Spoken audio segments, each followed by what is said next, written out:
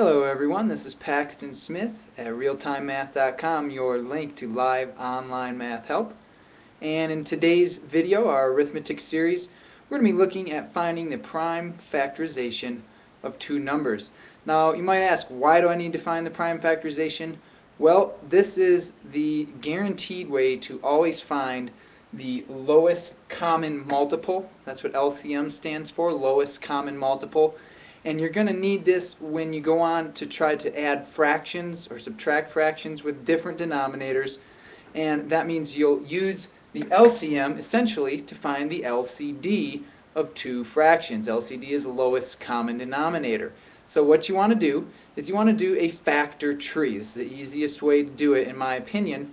So I've picked 6 and 8 as our two numbers we're going to start with here. And we're going to take the number 6 here and we're just going to start breaking it into factors. Factors are two numbers that multiply together to give you 6. We're going to break it into factors, and we're always going to want prime numbers to be on the end. So we're not going to use 1 and 6 because 6 is not prime. However, we can break 6 into 2, and the other factor, when multiplied by 2, that gives you 6 is 3. So 2 times 3 is 6, and you circle them when you get prime numbers. 2 and 3 are both prime, meaning no other number besides 1 in itself can come out of it evenly. Okay, so now for 8, we're going to break that down until we get to all primes on the end as well.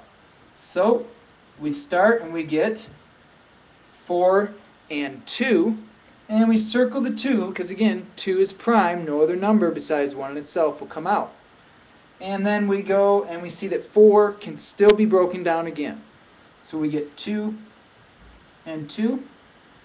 And 2 again is prime, so you circle all your primes, and you notice on your factor trees, the ends of your branches should all consist of prime numbers only. If there's any number that is on your end and is not prime, you need to keep going until you get all just prime numbers, okay? So here we go. For 6, we see that it's 2 times 3, and for 8 we see that it's 2 times 2 times 2. We're going to want to write that with exponents, and that's going to be 2 cubed. Okay, so go ahead and write 2 times 3 is your 6, and then over here, let's make that nice there, and then over here we're going to write 2 cubed because that gives us 8. Alright, so I like to have you write the prime factorizations one above the other. And then here's what you do.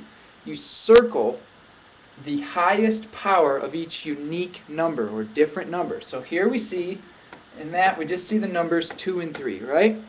Alright, well, we have a 2 here and we have a 2 cubed. That's 2 to the 3rd power, right? 2 times 2 times 2.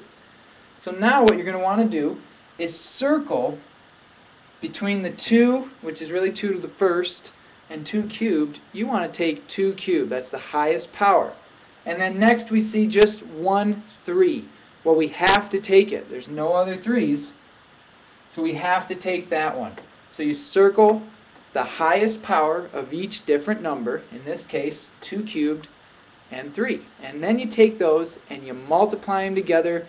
Bam, you've got your LCM, or lowest common multiple, which can then serve as a common denominator if you wanted to add or subtract fractions with 6 and 8 on the bottom. Okay, so now we're going to write 2 cubed times 3, and we know that 2 cubed is 8. 2 times 2 times 2 is 8, times 3 gives us 24.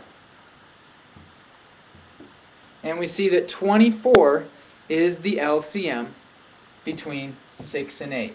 So again, that LCM is 24.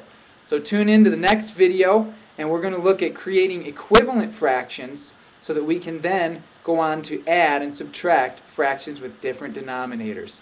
Thanks for tuning in, everyone. Take care, see you soon, and in the meantime, go to realtimemath.com and check out live online tutoring classes with me, Paxton Smith.